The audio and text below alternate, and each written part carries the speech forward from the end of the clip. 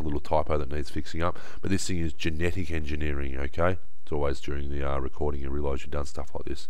So, anyway, first off, let's have a look at DNA fingerprinting, and this will be the last stuff. We're going to have a look at these tricks now. This will be the last stuff for today, so in case your head's about to explode.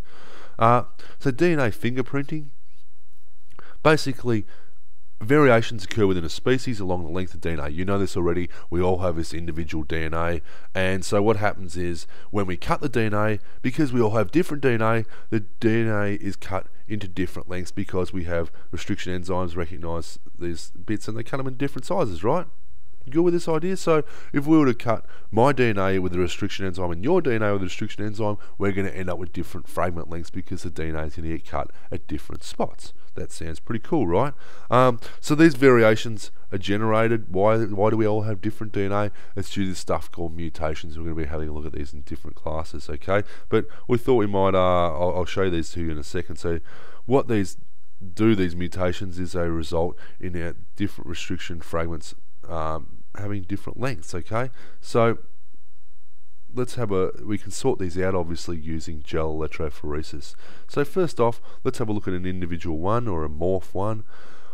So this person here has the following restriction enzyme cutting sites, and literally, okay, boom boom, they're going to have two different lengths of DNA, whereas another person has this mutation, which changes this area just here, okay?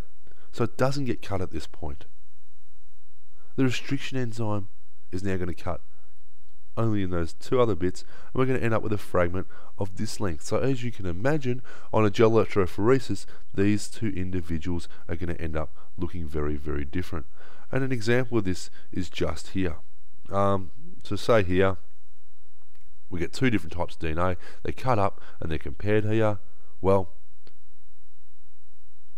let's face it here, who first off, you might end up with all these different banding lengths. And so an example of this here, so say we have the victim here, we run their DNA, well, we have evidence, okay, we found some type of skin cell at this crime scene. Well, obviously it doesn't. First off, we compare it to the victim, okay, so this one and this one's been cut, and we've got these two different lengths of DNA which we can show up here.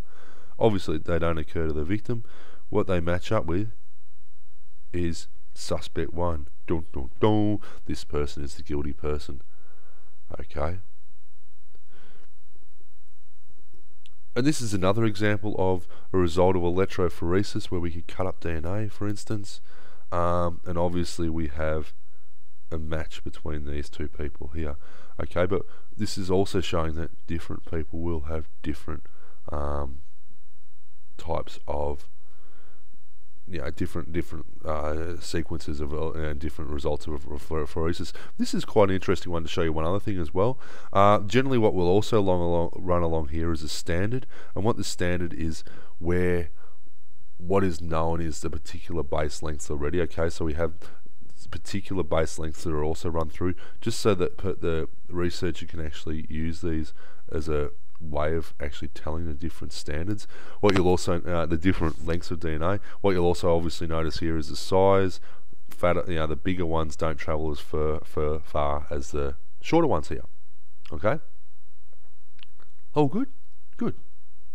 Any questions? By all means, you know that you can send them through. So here's another great example here. Paternity testing, two different cases. Okay. We can always separate these up. Now, is this guy the dad? Okay, so we have the child here. Okay, this here is a standard. So we're looking at okay, the mother here, the child. Okay, is this guy the dad? Well, we'll have to work this out. So the child here has these lengths here, okay. The mum here, she has this length here, so possibly it's causing this match type of thing here. The father here, he also has this bit here. We have nothing here that accounts for this part here. I would suggest that no, this guy is not the dad. Okay. And you probably just saw the answer to this one. This guy is the dad. What makes this guy the dad? Well, the mum here First off, let's have a look at the child here. The child has this fragment length here and here. The mum can account for this fragment length here. Looks like the dad here accounts for this fragment length here. So if we mix the child and the father's things together, what we have is this nice thing. They match along nicely. All parts are accounted for. Boom, boom. We have a winner. Okay, this guy here is the actual father. Okay, and that's what we can use this gel electrophoreses for. Okay, for this DNA fingerprinting, and it is important that you are able to actually read these sort of things. Okay, there's a whole plethora of them on the internet. Okay, and you should be able to go through and start reading off, and start trying to get used to looking at them and saying, okay, so say we've moved from here to here, which end was positive? Okay, well, this end was positive. It's positive to move forward. This end would have been the negative end, which would have been the smaller fragment size. Okay, this would have been the smaller fragment size. Okay, if we're talking about this particular one here, these would have been the bigger sort of ones. Okay, so you should start to be able to do all this different stuff with it. Okay. The next trick we're going to be having a look at is DNA sequencing. Okay, and this has a degree of complexity, but it's not too bad. So anyway, DNA sequencing is literally where a technique which is used to determine the nucleotide, the base sequence of the DNA. Okay, these A, C, T, G, how we get all these letters. And the way this works is pretty cool. This works through the use of these specially modified nucleotides. And literally what these modified nucleotides have is this little stuffing around done to them.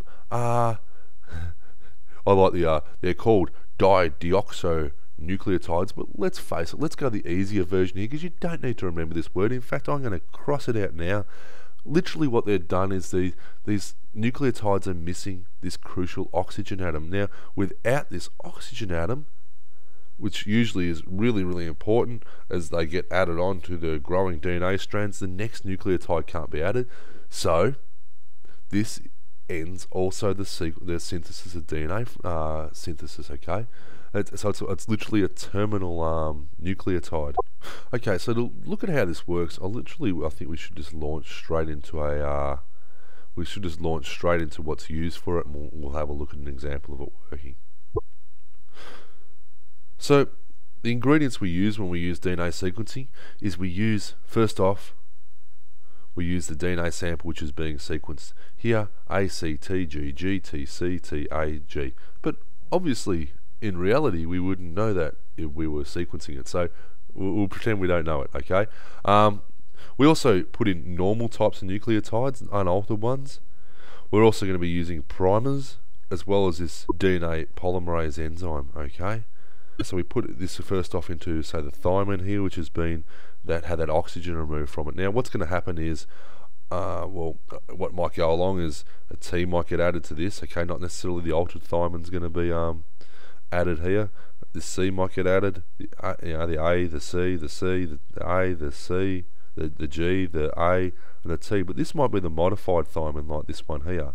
Okay, so what it's going to do is it's going to cease the actual copying here. Okay, and what might happen is it might go through this entire length, so you're probably going to end up with a lot of entire lengths as well. Okay, so but you're going to do this, have lots and lots and lots and lots and lots of copies of this stuff sitting in here, lots and lots of copies of this DNA sample. You're not just going to have one in there, you're going to have thousands sitting in each one of these particular test tubes, and you're going to do this for each one of these guys. Okay, so for cytosine you're going to put a bunch of altered cytosine as well as altered guanine, altered adenine. Now I hope you get what this means here. Okay, so literally what we could happen is, say we put it in this altered guanine here, is okay, so as I go along on my ACG, okay, a T gets put down. This G here might be the altered one and it would stop. Okay, so I'd end up with this type of thing here. Okay, but say it's not the altered one, say it's one of these guys which is also getting put in here. Well, okay, A, C, C, A,